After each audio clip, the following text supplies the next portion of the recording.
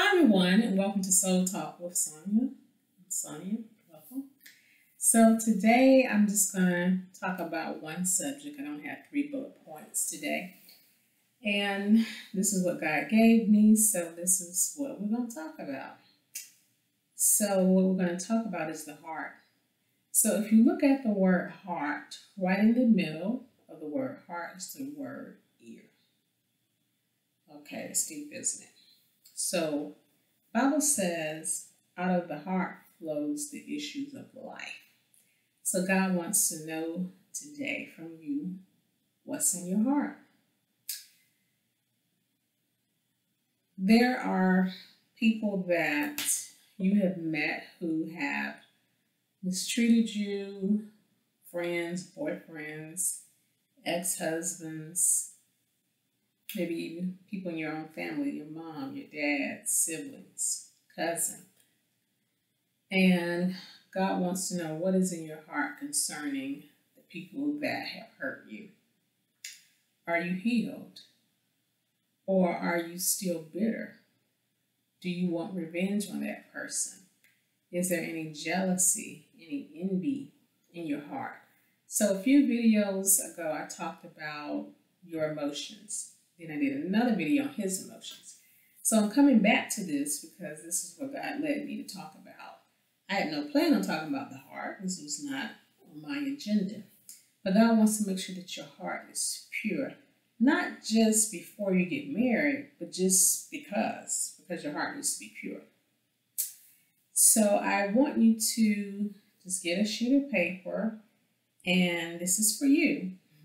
Write down people that you need to forgive.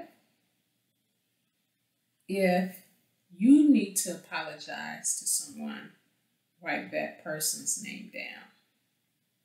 Okay, put it in your phone. And let God do the hard work on you. If you were training someone, this happens to African Americans a lot. You're training someone on your job, and they say, they get promoted. Okay, you're on a job 10, 12, 5, 3 years, and you keep getting overlooked. There may be some bitterness with that. Again, it could be a parent that abandoned you, that neglected you, abused you, a parent that was incarcerated, that didn't raise you, that adopted you. You had to get adopted because your parent left or was strung out on drugs. Have you really forgiven your parent or someone that violated you as a child, as a teenager, as a young adult? Have you forgiven them? So God wants to make sure that your heart is pure. If you go to Him and ask Him to remove the unforgiveness, the hurt, the pain, He will do that. He is a master healer. If you need to ask someone to forgive you, but you're having difficulty because of pride or because they did you wrong, and God says, I want you to ask them to forgive you. But God, what if they don't, apologize to me?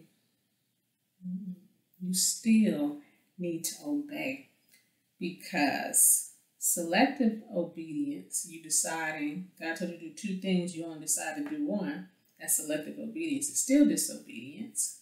And delayed obedience is still disobedience.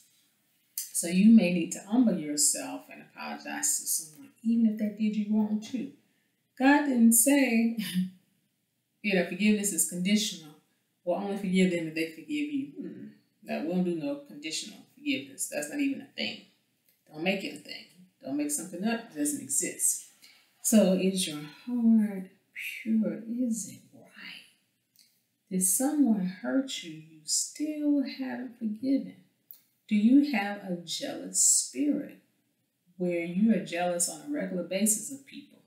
Are you bitter because you had a certain lifestyle and you don't have it anymore? And check this out. Do you have any anger, bitterness, resentment, fill in the blank, against God? There are Christians that, and ex-Christians that are mad at God. You need to get it right with God. There have been times in my life I've been angry at God. Like, God, where my husband, everybody else is married. God, why my money funny? There were times I wasn't speaking to God. But then guess what? I need him. So then, God, I'm mad at you, but we're going to talk about this right here. Then I'm going to go back to being mad. Been there. I was a younger Christian then, and I would do that to God. And he still worked with me. He still talked to me. He still answered me. He still put up my foolishness. There have been times in my life I've been mad at God too. We think because what we want is delayed, that's a denial that God isn't going to do it. That's a trick of the enemy.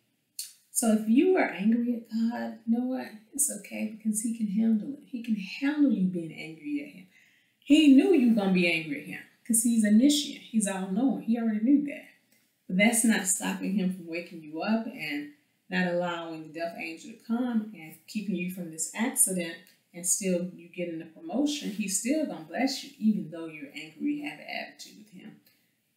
God could have allowed someone in your life to transition. You could be mad at God about that. How could God take so-and-so from me? But God is still here with you. And again, God can handle you being upset. But don't let the devil stop your relationship with God and win. Because that's what he wants to do. He wants to steal your relationship with God, where you're not talking to him anymore. You have an attitude. You're doing things that you would normally do. You have worldly behavior, so you're doing things that he delivered you from because you're mad at him. In other words, you're in rebellion. Don't let the devil do that to you. Don't let him win. Don't let him separate you from God because that's what he's trying to do. Again, he has no new tricks. He's doing the same thing. Nothing new. And you find out when you stop talking to God, when you're not praying anymore, you still need him. It's like, where you gonna go? But he is not there. He's everywhere all at the same time. So just be encouraged to take time with God and let him heal you.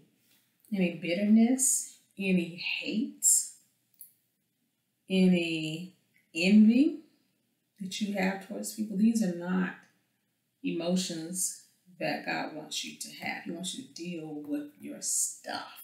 Deal with these strong emotions that are not pure, that are not lovely. Deal with them, and he will heal you. But write the vision, make it plain. Write the people who need to forgive, who need to forgive you. Pray that they receive it. And if they don't receive, you apologize, they don't receive it, that's okay because you were obedient and you did what God wanted you to do. And let him work on that person's heart. And you know what? When people hurt you, the Bible says pray for your enemies. Pray for them that despitefully use you and persecute you. When people do you wrong, you don't have to take vengeance because God's going to handle them. I have seen God handle at least 2 people that have done me wrong. And I don't wish the vengeance that God gave them on nobody. And God showed me, I am with you. I'm going to protect you. Nobody's going to hurt you. And I not deal with them. I'm going to deal with those that dealt with you. And you may not always see what God does, but when you see it, wow. God is going to deal with those that have dealt wrongly to you. He will. He will handle it. So I just encourage you to get your heart cleansed. Let God heal you from any hurt, any pain. You want to be pure. You're going to be like those little whiteboards. Nothing is on the board. God have cleaned the slate. I've given people. I don't have any envy, no jealous, no malice in my heart. Even if you're dealing with anger issues, let God heal you from the anger, from the pain. You have to be able to let things go. That does not mean you're letting the person off the hook. That means you're freeing yourself. You're no longer wearing shackles because you didn't forgive them, because you're still walking around hurt and pain. Do you know some people want to continue to hold on to the hurt? They don't want to be free. You know those people you met anytime you get with them, they're talking about the same old stuff, past, and how he hurt.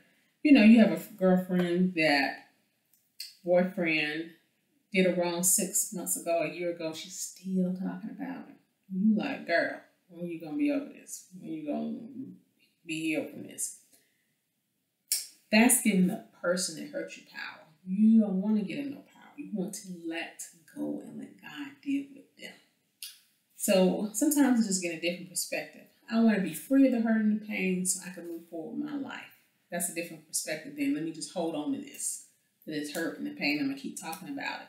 When you talking about it's not changing anything, because if it did, you wouldn't be hurt anymore. But there's power in being healed and not talking about it, right?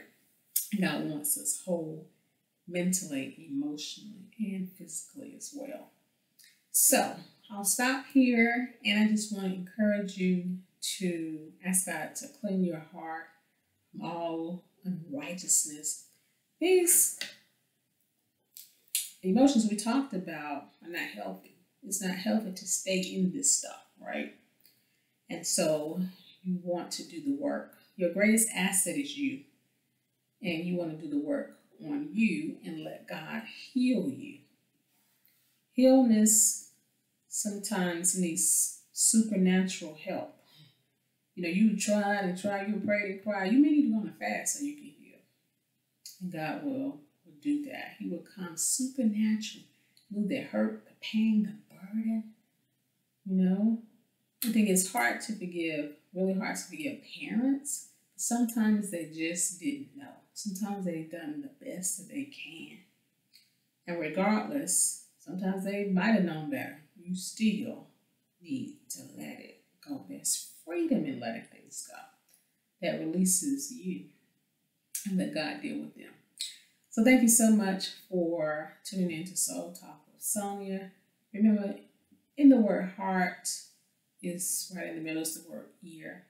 And you want to have your ear close to God's heart. You want God to be pleased with what's in your heart. And so let him heal you. Let him do the work. See you next time. Be blessed.